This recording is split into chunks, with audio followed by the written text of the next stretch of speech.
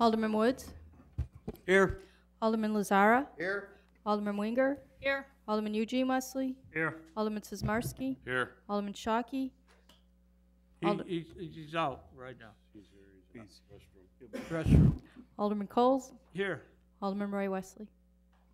I declare a quorum. Next item is approval of minutes dated February 28, 2013. I make that motion. Second. And there is a second. Anything on the question? All in favor? Aye. Any opposed? Motion carries. Next item is report and recommendation on the Front Street Facade Renovation Program. Mr. Forrest, will you take us through? Thank you, Madam Chairman. As we touched on a few weeks ago in the budget process, we found that we need to spend some additional funding or allocate some additional funding towards the Front Street architectural plans because we do need the services of a structural engineer. Initially, when we got the bids for the project, we were hoping that the architects would be able to take care of any minor structural modifications that would be needed to do the project. As they dug deeper into it and were able to do some additional testing of the existing conditions out there, the architects did decide that we're going to need a structural engineer to prepare some plans, to do this project. So we had initially a not-to-exceed amount, an agreement with the architect of $10,600. I've talked to the architect last week. They are below that at this point.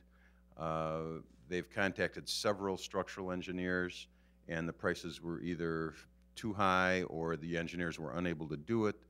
And we did finally find one who is qualified. He's able to do it. His fee is $5,000, to complete the plans. So we do need to allocate. Staff's requesting an additional $3,400 allocation towards this project to get these structural plans completed so that we can finish the cost estimates for the project so we can move it forward. Right now the plans are with an independent contractor who is working on doing the bid, but he's kind of reached a stopping point until we can get some structural plans to him. So that would be our request. Thank you. I'm going to make a motion, look for a second, then I can call on any questions. Second. So I do make that motion to approve the 3,400. There is a second. Anything on the question? Anything on the, Alderman Eugene Wesley? I have, what account is this coming out of? Where's the money coming for this additional? Yes, tourism fund. All in favor? Aye. Aye. Any opposed? Opposed. One opposition, motion carries.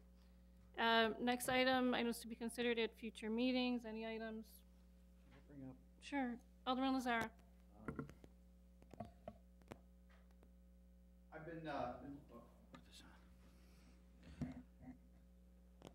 I've been taking a walk past the buildings that are on Potter and also border the railroad.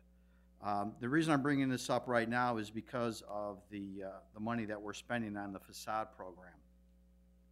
I'm just back there taking some pictures, and maybe after the meeting I'll pass them around to some of the other aldermans.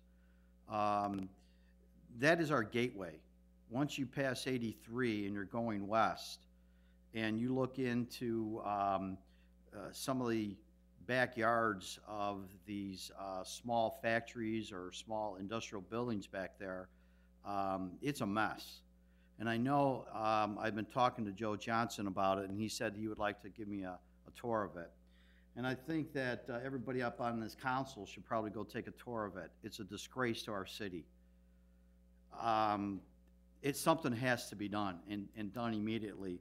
For us to be making all these plans and spending all these dollars that we're spending on developing and beautifying our city, if I didn't know Wooddale and I was coming by, I would think that that I'm in the ghetto or something. It's really that bad. So for future meetings, I sure would like to see us clean up Potter Street. Again, I recommend anybody on the city council to go take a walk back there. And it's a disgrace to our city. And I'm going on record of saying this, and any owners that might see this, they could call me and talk to me in regards to this. because something has to be done. Thank you. I was reviewing the pictures just now with Alderman Lazara, and it does look pretty extensive. So is this a matter, at a future meeting, what would be discussed? Would it be a enforcement program, or, you know, is it just 1 or 2 offenders? Where do you see us going with this, Mr. Forrest? Probably the biggest problem we have on Potter Street is the fact that it remains zoned manufacturing. So the uses that are in those buildings are allowable. There are no requirements because they back up to the railroad tracks and then they back up to other properties that are also zoned industrial. The regulations requiring screening, fencing are, you know, different than if they backed up to, say, a residential district. I mean, we can require somebody to put up a 8-foot high fence or a 10-foot high fence, but still, when you're on the train, you're going to need a 30-foot high fence to screen that. That area has been an enforcement problem since forever, since before I started working here. You know, we kind of go through cycles with the owners there. They clean it up a little bit. Last year, we had the owners clean up the properties because Metro was working on their drainage ditch. I talked to Joe Johnson after he had talked to Alderman Lazara, and he showed me some photos of one of the businesses there who have pretty much got their junk spread all over the place again. So he did go out there, you know, gave them a compliance time of the end of next week before he starts issuing citations. But it's just, it's a constant struggle over there. And probably the most effective thing we could do would be to rezone the area and slowly let those businesses phase themselves out of there. And then in terms of like the enforcement, you know, the tires that are laying there, like those kinds of things are the things that we can ask them to Correct. clean up or toss or that sort of thing. Yes. And what's in the ditch. And those are the things, or yeah, what have it's you. just, it's a constant battle with those property owners. I mean, we give them compliance times. We've issued countless citations along there. And they'll be in compliance for a short time, and then it just slowly, they fall into bad habits again, so. It's a tough one, but yeah, we can definitely come up with a plan for some targeted enforcement and stepped-up enforcement there. I think since the council approved that additional staff member for us, that's going to free up Johnson to spend a little more time trying to gain some compliance on those properties than he might have right now to dedicate to that. So I'm going to first go back to Alderman Lazara, then I'll look to Alderman Wesley if he has any. Given that, do you believe we should have a discussion on it, whether we want to do some rezoning, or do you believe some enforcement, and then let's see where we are to have a discussion? I heard that we tried to rezone this before. Is that accurate? twice, yes, staff has recommended rezoning that area. And what happened? It just never came to fruition. Through the council doing, or through? As I recall, the last time was, I think when we were working on doing the Unified Development Ordinance, which was the switch from our old zoning ordinance to the code that's in effect now. So that probably would have been about 3 years ago. That we tried 3 years ago? Yeah, it just didn't. Well, I think if we can't enforce it, then I think we should try to rezone it, because that's a gateway to our community. And spending whatever money we're going to spend on a facade, so you can see how pretty our town looks when you're sitting on the train, and then when you leave the railroad station and you look out the window and you go, really? I mean, it does not justify our city. And if we can't clean it up, then we might as well stop spending money on trying to make our city look nice. Because I don't know how many people pass through that railroad, that train every day. But it does not represent our city very well. So to me, something has to be done. And if we can't get this to be enforced, then the next thing we'll have to do is see if we can rezone this, because it has to be cleaned up. Given that discussion, that I would say let's move forward and try and enforce. And also, let's have a preliminary discussion where, Mr. Forrest, you're not doing any real extensive work. you know, making a proposed rezoning, but maybe some information that you presented 3 years ago or what have you, and let's kind of a preliminary discussion as a council to see if we want to move forward with looking at rezoning, and then perhaps we could take it from there. Did you have anything? No, I'll wait till we have a discussion. Okay. Alderman Coles.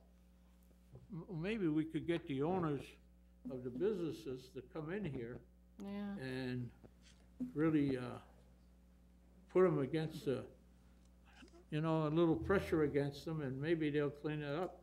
Otherwise, when they hear that we're gonna rezone it, you know, they may change their mind, because they got businesses there, and we hate to have businesses go out of the city, Right. but we still should, they still shouldn't live like, sort of bums, you know, by throwing stuff in garbage out there.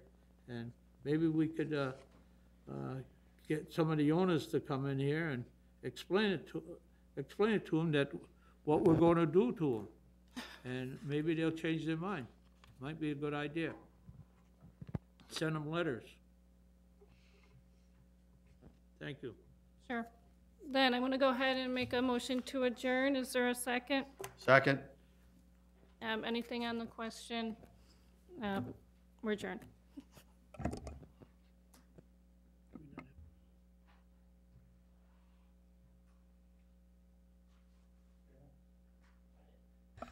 We adjourn. Did she adjourn? Oh, I'm sorry. I didn't hear that. Call to order the March 28th meeting of the Finance and Administration Committee. Would the roll taker please show the same people are here? First is an approval of the minutes of the March 14th, 2013. Do I have a motion? I'll motion it. Second. All in favor? Aye. Oh, anybody opposed? Motion carries. Just one item tonight, a report and recommendation on the code amendment for Stormwater Management Commission ex officio non-voting member of the commission. Is this the only commission that is restricted as to who can be appointed to it? Mr. Manager. Having not read the whole code in its entirety lately, little having not read the whole code in its entirety lately, maybe, maybe not, I'm not sure. I know that for sure this one does, so I'd have to go back and check the whole code. I can't speak to that tonight. We might want to check them all to make sure that they're available.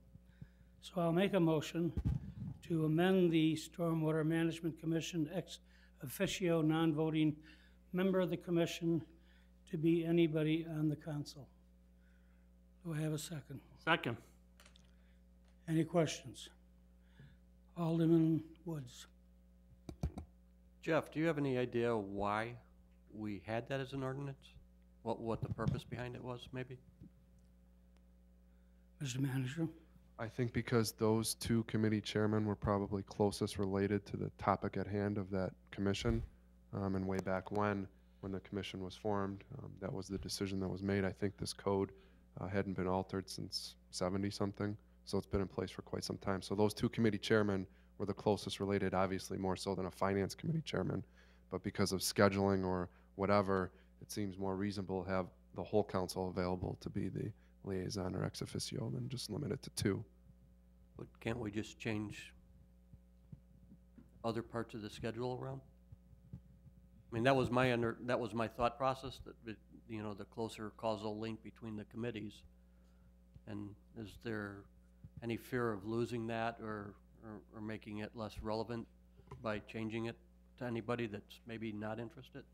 Mr. Manager. One of the other problems that we could encounter is that let's say the Public Works Chairman or the Public Health and Safety Chairman is involved in a couple of other committees additionally. They might not have the time resources at hand, family matters or whatever, and if we're restricted to just those two members and they're on other committees or family constraints, it's really not a timing of a meeting thing. If they're overburdened with other committees, then they're overburdened. But wouldn't that be the case with anybody? I mean, that's up here could take on too many committees. That's what I'm saying. If you're on At a certain point, you know that you can't take on another committee. At least I would hope so. 2 out of 8 odds are not so good compared to 8 out of 8, so. But you're only working one side of the equation. But that was all. Thanks. I think that the first consideration should be if the individual alderman wants to be the liaison or ex officio between that committee and the council, and then the mayor makes his a choice as to which one. But I'm sure the mayor would consider, so if somebody does want it. So any other questions on the motion? Call the motion then.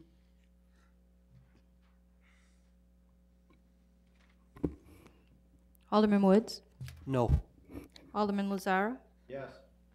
Alderman Winger, Yes. Alderman Eugene Wesley, Yes. Alderman Sismarski, Alderman Shockey, Alderman Coles, Yes. Alderman Roy Wesley. Yes. Items to be considered at future meetings. Just a residential franchise agreement, that'll be in April. Does anybody have anything else? Mr. Manager or any of the aldermen? If not, I'll make a motion to adjourn this meeting of the Finance and Administration Committee. Do I have a second? Second. All in favor? Aye. Opposed? Motion carries. Call the Public Works Committee order, make the minute taker, same people are present, and Alderman Roy Wesley is now here. I need a motion to approve the minutes of March 14, 2013. That is my motion. Second. Questions? Concerns? All in favor? Aye. Aye. Opposed? Motion carries. Item number 4, report and recommendation, pay partial 1, Thornton Electric Company for the Saw Creek Ormond Light Project in the not to exceed amount of $26,663.85. I will make that into a motion. Second. Questions? Question? Alderman Coles. When are they gonna be done with that? I was. Go ahead. Mr. Gels. Just curious.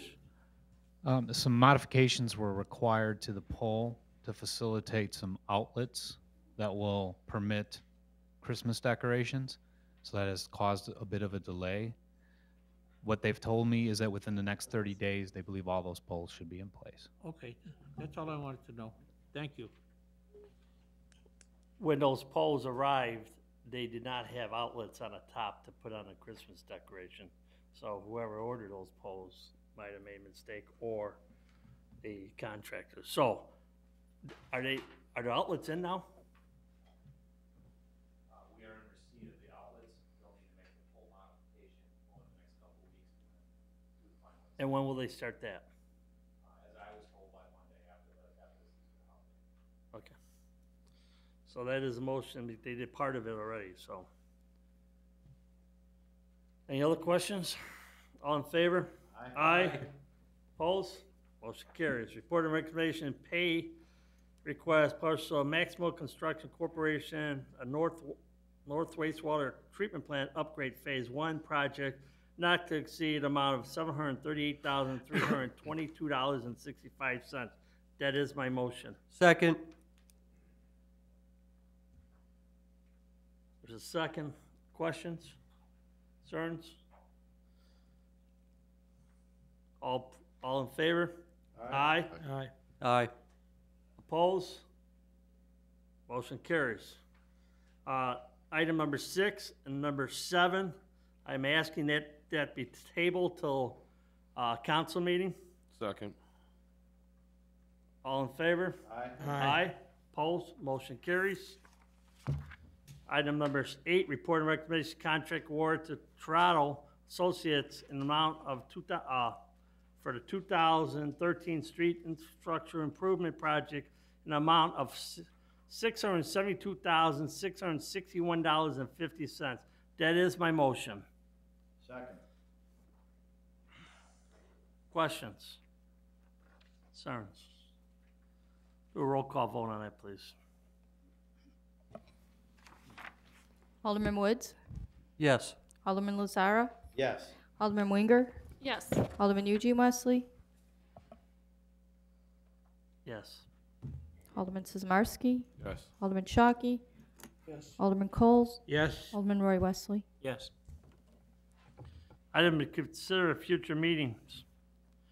The only item that I would ask that we put on the agenda is that we give the council an update on the treatment plan, how the construction project's going on that, and what our time span is to complete the phase one.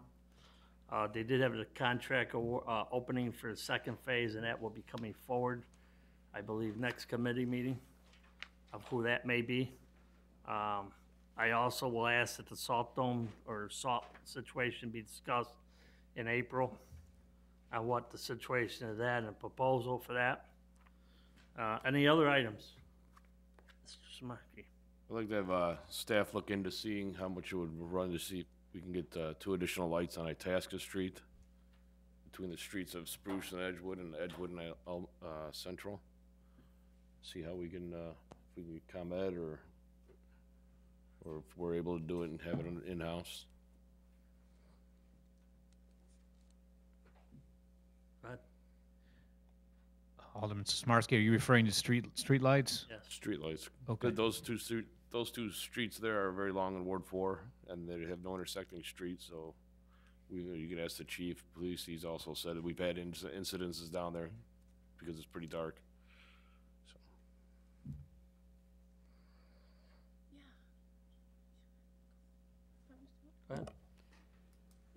Or, let Jeff go. Typically for the city installation of lights, there's a survey that's passed out. We can get you that survey form. That's fine. And then we do allocate money in the budget for this very reason, so it shouldn't be a problem whatsoever. So we Okay. can get the paperwork started. Yeah, thank you. Any other questions? Added on the agenda? I will attain a motion to adjourn. Second? All in favor? Aye. Aye. Motion carries. Thank you.